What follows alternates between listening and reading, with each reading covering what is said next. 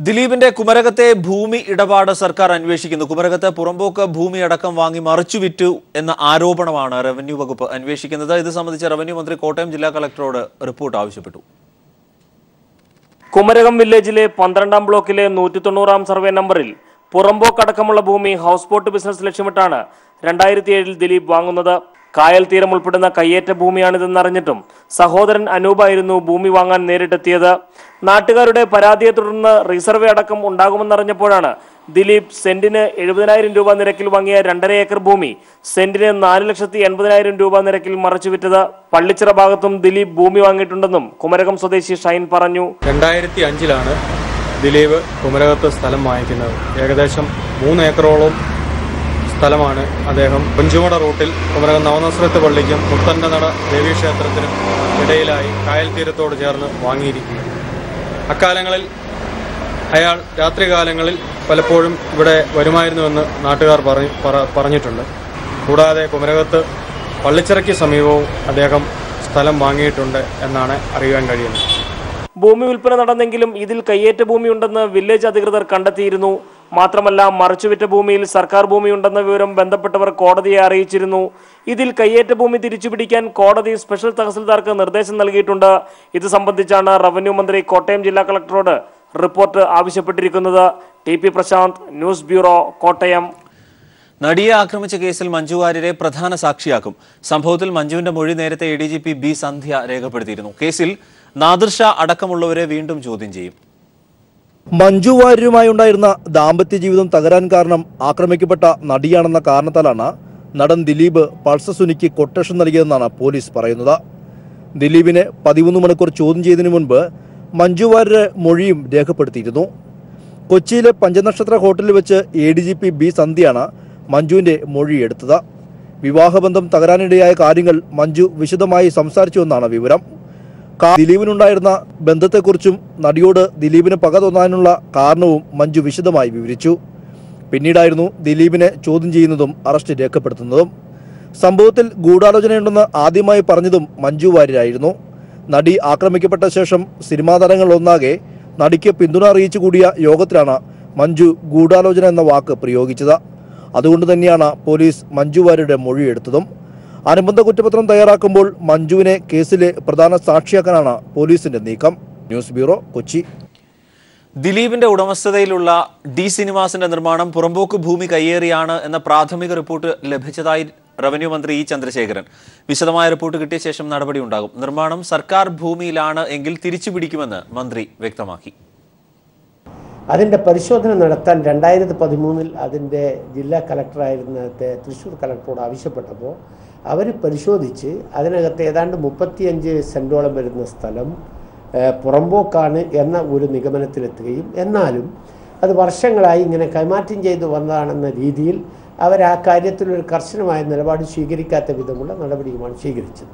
അപ്പം അതുകൊണ്ട് ആ പ്രശ്നത്തിൽ ഇത്തരമൊരു സാഹചര്യത്തിൽ വിശദമായൊരു പരിശോധന നടത്തി റിപ്പോർട്ട് സമർപ്പിക്കാൻ തൃശ്ശൂർ ജില്ലാ കളക്ടറോട് ആവശ്യപ്പെട്ടിരുന്നു.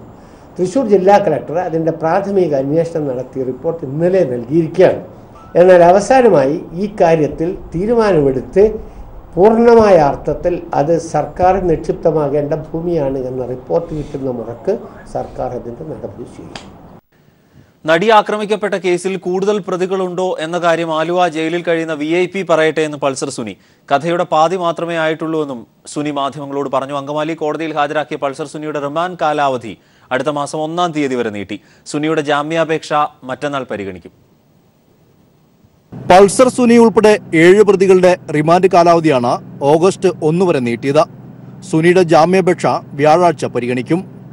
ഇതേ കേസിലെ മറ്റ് പ്രതികളുടെ ജാമ്യാപേക്ഷയ്ക്കൊപ്പം പരിഗണിക്കുന്നതിന് വേണ്ടിയാണ് വാദം 20-ാം തീയതിയിലേക്ക് മാറ്റിയത്. അതേസമയം കേസിൽ കഥ പാതി വഴിയിലേ ആയിട്ടുള്ളൂവെന്ന് സുനി മാധ്യമങ്ങളോട് പറഞ്ഞു.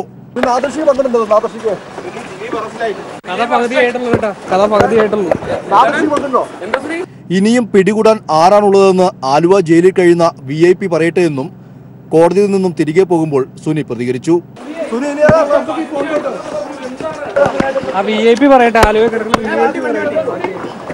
കേസിൽ ഇനിയും പ്രതികൾ അറസ്റ്റിലാകാനുണ്ടെന്ന് സുനിയുടെ അഭിഭാഷകൻ BA ആളൂരും വ്യക്തമാക്കി.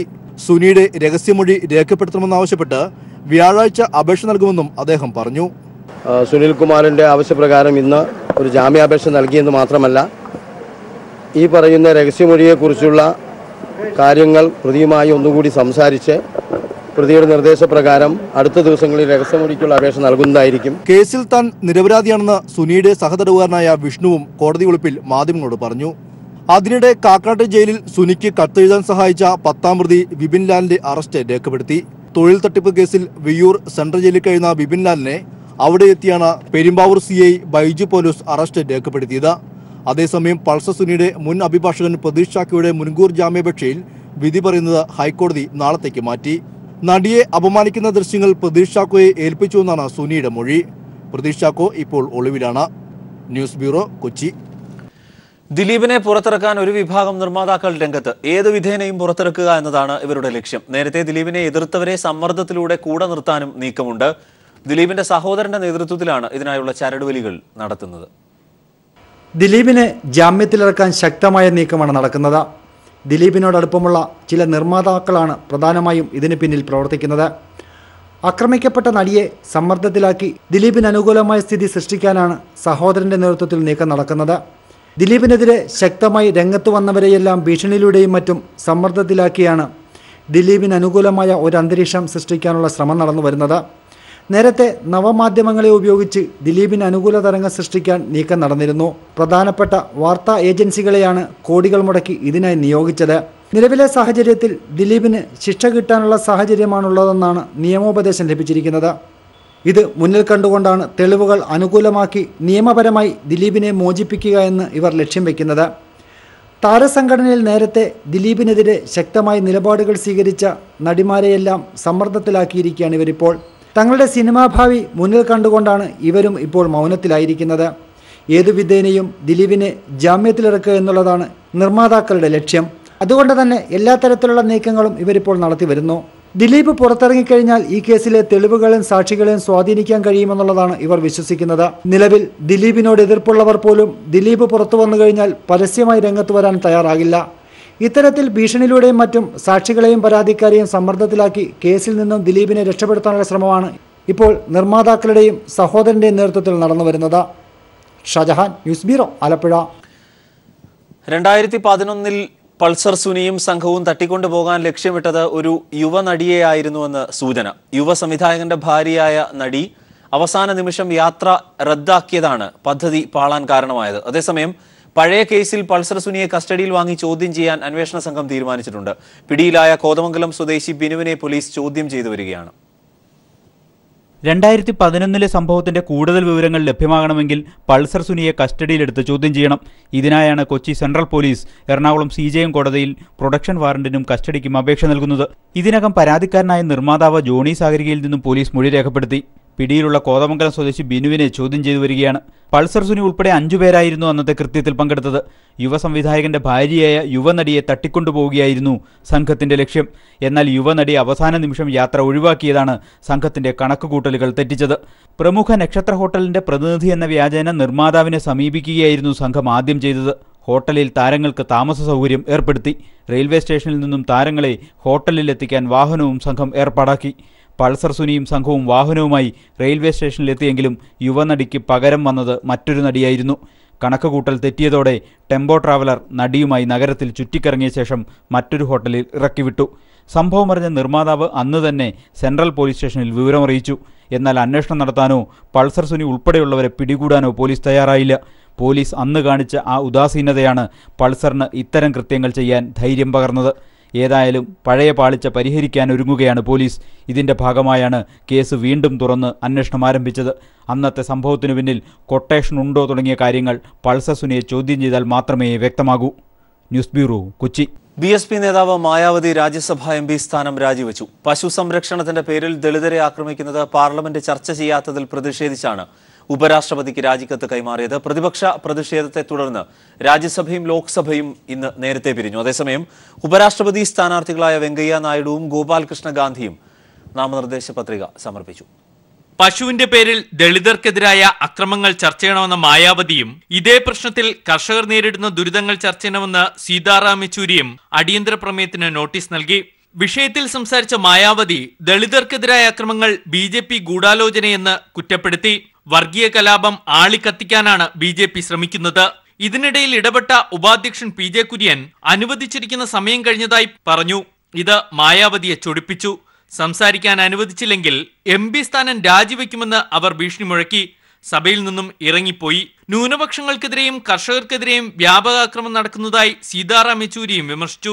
വിഷയത്തിൽ പ്രതിപക്ഷം ഒന്നടങ്കം സഭയുടെ നടുത്തളത്തിൽ ഇറങ്ങിയതോടെ രാജ്യസഭ പലതവണ നിർത്തിവച്ചു. പിന്നീട് പിരിഞ്ഞു. സഭയ്ക്ക് പുറത്ത് മാധ്യമങ്ങൾ കണ്ട മായാവതി രാജ്യഭീഷണി ആവർത്തിച്ചു. ഗുണ്ടാരാജും ജംഗിൾ രാജുമാണ് UPയിൽ നടക്കുന്നത്. തന്നെ നിശബ്ദയാക്കാൻ നോക്കുകയാണ്. എന്നാൽ UP തെരഞ്ഞെടുപ്പിൽ തോറ്റതിന്റെ നിരാശയാണ് മായാവതി പ്രകടിപ്പിക്കുന്നതെന്ന് കേന്ദ്രമന്ത്രി മുക്താർ അബ്ബാസ് നഖ്വി പ്രതികരിച്ചു. അതേസമയം NDAയുടെ ഉപരാഷ്ട്രപതി സ്ഥാനാർത്ഥി വെങ്കയ്യ നായിഡുവും പ്രതിപക്ഷ പാർട്ടികളുടെ സ്ഥാനാർത്ഥി ഗോപാൽകൃഷ്ണ ഗാന്ധിയും നാമനിർദ്ദേശ പത്രിക സമർപ്പിച്ചു. സ്ഥാനാർത്ഥിയായത് അഭിമാനമായി തോന്നുന്നതായി വെങ്കയ്യ നായിഡു പിന്നീട് മാധ്യമങ്ങളോട് പറഞ്ഞു. Now moving to a defined constitutional responsibility, I hope that I will be able to do justice. കേന്ദ്രമന്ത്രി പദം വെങ്കയ്യ രാജിവെച്ചു. അദ്ദേഹത്തിന്റെ 2 വകുപ്പുകൾ 2 കേന്ദ്രമന്ത്രിമാർക്കായി വിഭജിച്ച് നൽകി. വാർത്താ വിതരണം സ്മൃതി ഇറാനിക്കും നഗരവികസനം Narendra തോമറിനും. News bureau, Delhi. Thiruvananthapuram jubilee mission ആശുപത്രിയിലും നഴ്സുമാരുടെ സമരം. സംഘടനാ പ്രവർത്തനം ആരംഭിച്ചതിന്റെ പേരിൽ മാനേജ്മെന്റ് പ്രതികാര നടപടിയെടുക്കുന്നു എന്നാരോപിച്ചാണ് സമരം. ഗർഭിണികളോട് പിരിഞ്ഞുപോകാൻ മാനേജ്മെന്റ് ആവശ്യപ്പെട്ടതായും ആക്ഷേപമുണ്ട്. നഴ്സിംഗ് വിദ്യാർത്ഥികളെ കൊണ്ട് ജോലി ചെയ്യിപ്പിക്കുന്നതിനെതിരെയും പ്രതിഷേധം ഉയർന്നിട്ടുണ്ട്. കഴിഞ്ഞ ആഴ്ചയാണ് യുണൈറ്റഡ് നഴ്സസ് അസോസിയേഷൻ എന്ന UNAയുടെ യൂണിറ്റ് തിരുവനന്തപുരം ജൂബിലി മെമ്മോറിയൽ ആശുപത്രിയിൽ ആരംഭിച്ചത്. അതോടെ മാനേജ്മെന്റ് പ്രതികാര നടപടികൾ ആരംഭിച്ചത് നഴ്സുമാർ ആരോപിക്കുന്നു. നഴ്സിംഗ് വിദ്യാർത്ഥികളെ ഉപയോഗിച്ച് ആശുപത്രി പ്രവർത്തിപ്പിക്കാൻ മാനേജ്മെന്റ് ശ്രമിക്കുന്നതായും സമരക്കാർ ആരോപിച്ചു.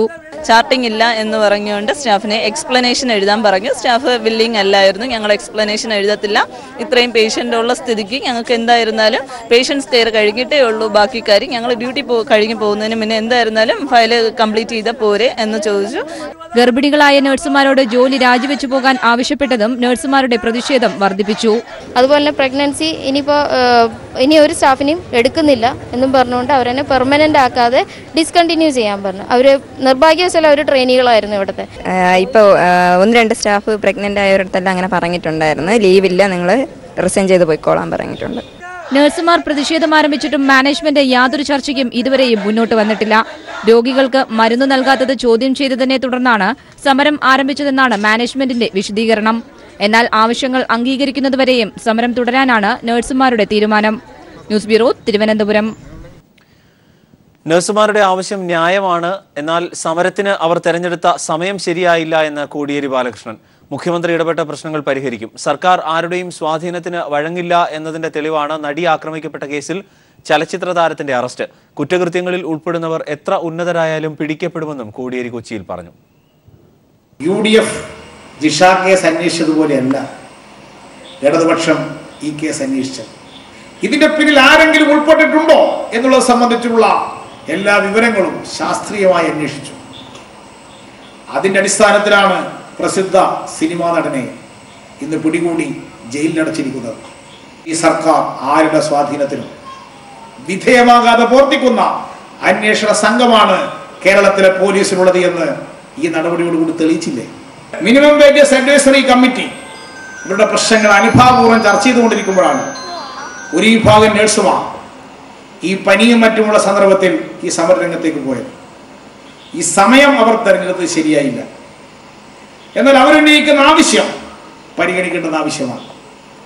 അത് സംസ്ഥാന ഗവൺമെന്റ് അത് ന്യായമായി ഇടപെട്ട് അതിനൊരു പരിഹാരം കാണും. അനധികൃത സ്വത്ത് സമ്പാദന കേസിൽ ബംഗളൂരു ജയിലിൽ കഴിയുന്ന AIADMK ജനറൽ സെക്രട്ടറി ശശികലയ്ക്ക് ജയിലിൽ സുഖവാസം തന്നെയാണ് എന്ന് തെളിയിക്കുന്ന വീഡിയോ പുറത്ത്. ജയിൽ വസ്ത്രം ധരിക്കാതെ ഒരു ബാഗുമായി ജയിൽ ഉദ്യോഗസ്ഥരോട് സംസാരിച്ച് സ്വതന്ത്രയായി നടക്കുന്ന ശശികലയുടെ വീഡിയോ പുറത്തു വന്നിട്ടുണ്ട്. ശശികലയ്ക്ക് ജയിലിൽ സുഖവാസമെന്ന് റിപ്പോർട്ട് നൽകിയ ഡിഐജി രൂപയെ വകുപ്പിൽ നിന്ന് മാറ്റിയ സർക്കാർ നടപടിക്ക് പിന്നാലെയാണ് രൂപയുടെ റിപ്പോർട്ടിന് സാധൂകരിക്കുന്ന ദൃശ്യങ്ങൾ കന്നഡ ചാനൽ പുറത്തുവിട്ടത്. 2 കോടി രൂപ ജയിൽ ഉദ്യോഗസ്ഥർക്ക് കോഴ നൽകി സുഖസൗകര്യങ്ങൾ ഒരുക്കുകയായിരുന്നെന്നാണ് രൂപയുടെ റിപ്പോർട്ട്. രൂപയെ സ്ഥലം മാറ്റിയതിനെതിരെ ശക്തമായ പ്രതിഷേധം ഉയർന്നതിനിടെയാണ് ചിന്നമ്മയുടെ സുഖവാസം തെളിയിക്കുന്ന വീഡിയോ പുറത്തായത്. ചിന്നമ്മയ്ക്കായി ജയിലിൽ 5 സെല്ലുകളും അടുക്കളയുമാണ് ഒരുക്കിയിരിക്കുന്നത്. ഇവിടെ മറ്റു തടവുകാർക്ക് പ്രവേശനമില്ല. പ്രത്യേകം ഒരുക്കിയിരിക്കുന്ന അടുക്കളയിലെ കൗണ്ടറുകളിലൂടെയാണ് ശശികലയ്ക്ക് ഭക്ഷണം നൽകുന്നത്. കിടക്കാൻ പ്രത്യേക ബെഡുകളും ഒരുക്കിയിട്ടുണ്ടെന്ന് രൂപ ഉന്നത ഉദ്യോഗസ്ഥർക്ക് നൽകിയ റിപ്പോർട്ടിൽ സൂചിപ്പിച്ചിരുന്നു. വീഡിയോ കൂടി പുറത്തു വന്നതോടെ രൂപയെ സ്ഥലം മാറ്റിയ മുഖ്യമന്ത്രി സിദ്ധരാമയ്യ വീട്ടിലായിരിക്കുകയാണ്. News desk. സംസ്ഥാനത്തെ ബിജെപിയിൽ നടന്ന കോഴ വിവാദത്തിൽ ബിജെപി സംസ്ഥാന നേതൃത്വത്തിനും പങ്കുണ്ട് എന്ന് അന്വേഷണ റിപ്പോർട്ട്. സ്വകാര്യ മെഡിക്കൽ കോളേജ് കോഴ വിവാദത്തെക്കുറിച്ച് അന്വേഷിച്ച ബിജെപി സംസ്ഥാന പ്രസിഡന്റ് കെ.പി. ശ്രീശൻ ഉൾപ്പെട്ട 2 അംഗ അന്വേഷണ കമ്മീഷൻ റിപ്പോർട്ടിലാണ് സംസ്ഥാന അധ്യക്ഷൻ കുമ്മനം രാജശേഖരന്റെ ഓഫീസും പ്രതിക്കൂട്ടിലാകുന്നത്. അതേസമയം മെഡിക്കൽ കോഴ വിവാദത്തിൽപ്പെട്ടവരിൽ 2 ഗ്രൂപ്പുകളിലും നിന്നുള്ള നേതാക്കൾ ഉള്ളതിനാൽ അന്വേഷണ റിപ്പോർട്ടിൽ കുറ്റക്കാരാണ് എന്ന് കണ്ടെത്തിയവർക്കെതിരെ നടപടി ഉണ്ടാകില്ല എന്നും സൂചനയുണ്ട്. കർഷകദ്രോഹ നയങ്ങൾ നടപ്പാക്കുന്ന കേന്ദ്ര സർക്കാരിന് ശക്തമായ താക്കീതുമായി ദില്ലിയിൽ കർഷക മഹാറാലി. അഖിലേന്ത്യാ കിസാൻ സഭ ഉൾപ്പെടെ 100-ലധികം കർഷക സംഘടനകളുടെ സംയുക്ത സമരവേദിയാണ് രാജ്യതലസ്ഥാനത്ത് പ്രതിഷേധിച്ചത്. 6 കർഷകർ വെടിയേറ്റ് മരിച്ച മധ്യപ്രദേശിലെ മൻസോറിൽ നിന്നും ആരംഭിച്ച കിസാൻ മുക്തി യാത്ര കർഷക മഹാറാലിയോടെ ദില്ലിയിൽ സമാപിച്ചു. ഈ മാസം 7-ാം തീയതി മധ്യപ്രദേശിലെ മൻസോറിൽ നിന്നും ആരംഭിച്ച കിസാൻ മുക്തി യാത്രയാണ് വിവിധ സംസ്ഥാനങ്ങളിൽ പര്യടനം പൂർത്തിയാക്കി മഹാറാലിയോടെ ദില്ലിയിൽ സമാപിച്ചത്. ജന്തർ മന്ദിറിൽ നടന്ന റാലിയിൽ 10,000-കണക്കിന് കർഷകർ അണിനിരന്നു. അഖിലേന്ത്യാ കിസാൻ സഭ ഉൾപ്പെടെ 100-ലധികം കർഷക സംഘടനകളുടെ സംയുക്ത സമരവേദിയായ അഖിലേന്ത്യാ കിസാൻ സംഘർഷ സമിതിയാണ് റാലിക്ക് നേതൃത്വം നൽകിയത്. CPIM MP-മാർ റാലിക്ക് ഐക്യദാർഢ്യവുമായെത്തി. കർഷകരുടെ അവകാശങ്ങൾക്കായി പാർലമെന്റിൽ ശക്തമായ പ്രതിഷേധം ഉയർത്തിക്കൊണ്ടുവരുമെന്ന് ത്രിപുരയിൽ നിന്നുള്ള CPIM MP ജിതേന്ദ്ര ചൗധരി പറഞ്ഞു. Now we will be pressing that to bring a legislation making the MSP as a compulsory, as a constitution right of the farmers. കാർഷിക കടങ്ങൾ എഴുതിത്തള്ളുക, ഉൽപാദന ചെലവിന്റെ 50%-ലധികം താങ്ങുവില ഉറപ്പാക്കുക തുടങ്ങിയ ആവശ്യങ്ങൾ നേടുന്നതുവരെ പ്രക്ഷോഭം തുടരുമെന്ന് അഖിലേന്ത്യാ കിസാൻ സഭ ജനറൽ സെക്രട്ടറി ഹനൻ മൊള്ള വ്യക്തമാക്കി. Comrades are there, all organization is there, all organization united, historical occasion and തുടർ സമരങ്ങളുടെ ഭാഗമായി അടുത്ത മാസം 9-ന് കിസാൻ സഭയുടെ നേതൃത്വത്തിലുള്ള ഭൂമി അധികാർ ആന്തോളൻ രാജ്യവ്യാപകമായി ജില്ലാ കേന്ദ്രങ്ങളിൽ കർഷക റാലികൾ സംഘടിപ്പിക്കും. ഇന്ദ്രപ്രസ്ഥത്തിലെ അധികാര കേന്ദ്രങ്ങളെ പിടിച്ചെടുക്കാനുതകുന്ന കർഷക രോഷമാണ് ഇവിടെ ഇരമ്പിയത്. കേന്ദ്ര സർക്കാരിന് ശക്തമായ താക്കീത് നൽകുന്നതായിരുന്നു 10,000-ങ്ങൾ അണിനിരുന്ന കർഷക മഹാറാലി. ദില്ലിയിൽ നിന്നും cameraman Rajeev കണ്ണാടിക്കൊപ്പം M. Santhosh. Thiruvananthapuram MG കോളേജിൽ SFI മാർച്ചിന് നേരെ ABVP ആക്രമണം. കോളേജിൽ SFI യൂണിറ്റ് രൂപീകരിക്കാൻ അനുവദിക്കില്ല എന്ന് ABVP. പ്രവർത്തന സ്വാതന്ത്ര്യം ആവശ്യപ്പെട്ടായിരുന്നു SFIയുടെ പ്രകടനം. സംഘടനാ പ്രവർത്തന സ്വാതന്ത്ര്യം ആവശ്യപ്പെട്ട് SFI തിരുവനന്തപുരം MG കോളേജിലേക്ക് നടത്തിയ പ്രതിഷേധ മാർച്ചിന് നേരെയാണ് യുവമോർച്ച ABVP പ്രവർത്തകർ അക്രമം അഴിച്ചുവിട്ടത്. ABVPയുടെ കുത്തകയായ കോളേജിൽ കഴിഞ്ഞ ദിവസം SFI യൂണിറ്റ് സ്ഥാപിക്കുകയും അംഗത്വ വിതരണം നടത്തുകയും ചെയ്തിരുന്നു. ഇതാണ് ABVPയുടെ പ്രകോപനത്തിന് കാരണം. SFI പ്രതിഷേധ മാർച്ച് കോളേജ് കവാടത്തിലെത്തിയ ഘട്ടത്തിൽ ആക്രമിക്കപ്പെടുകയായിരുന്നു. കോളേജിനുള്ളിൽ തമ്പടിച്ച ABVP പ്രവർത്തകർ SFIക്കാർക്ക് നേരെ കല്ലേറ് നടത്തി. മദ്യക്കുപ്പികൾ ഉപയോഗിച്ചുള്ള ആക്രമണത്തിൽ നിരവധി SFI പ്രവർത്തകർക്കും പോലീസുകാർക്കും പരിക്കേറ്റു. ഞങ്ങൾക്ക് നേരെ കല്ലും ഗ്രനേഡും നിങ്ങൾ ഉപയോഗിച്ചാലും ശരി തന്നെ, ഇനി ബിയർ കുപ്പിയല്ല പെട്രോൾ പമ്പല്ല എന്തുപയോഗിച്ചാലും ശരി തന്നെ, അവസാന ശ്വാസം നിലയ്ക്കുന്നതുവരെ ഈ പോരാട്ടത്തിന് മുന്നിൽ ഒരല്പം പോലും പിന്നോട്ട് നടക്കാതെ ഈ ശുഭ്രപതാക ഇവിടെ വാരിയുയർത്തുന്നതിന് വേണ്ടി ഞങ്ങൾ അശാന്തം. സംഭവം അറിഞ്ഞ് മുൻ MLAയും CPIM സംസ്ഥാന കമ്മിറ്റി അംഗവുമായ V. ശിവൻകുട്ടി അടക്കമുള്ളവർ സംഭവസ്ഥലത്തേക്കെത്തി. പരിക്കേറ്റവരെ പിന്നീട് ആശുപത്രിയിലേക്ക് മാറ്റി. നാളെ കോളേജിൽ കൊടിമരം സ്ഥാപിക്കുമെന്ന് SFI നേതാക്കൾ അറിയിച്ചിട്ടുണ്ട്. News bureau, Thiruvananthapuram. Rotary cyber സിറ്റിയുടെ 2017-18 വർഷത്തെ ഭാരവാഹികളെ കോഴിക്കോട് നടന്ന ചടങ്ങിൽ തെരഞ്ഞെടുത്തു. RG group executive director RG വിഷ്ണുവാണ് പുതിയ പ്രസിഡന്റ്. സെക്രട്ടറിയായി അപർണ ജിയും ട്രഷററായി RK രാഗേഷും ചുമതലയേറ്റു. കോഴിക്കോട് മലബാർ പാലസിൽ നടന്ന ചടങ്ങിൽ ഗോകുലം ഗ്രൂപ്പ് ചെയർമാൻ ഗോകുലം ഗോപാലൻ മുഖ്യ അതിഥിയായി.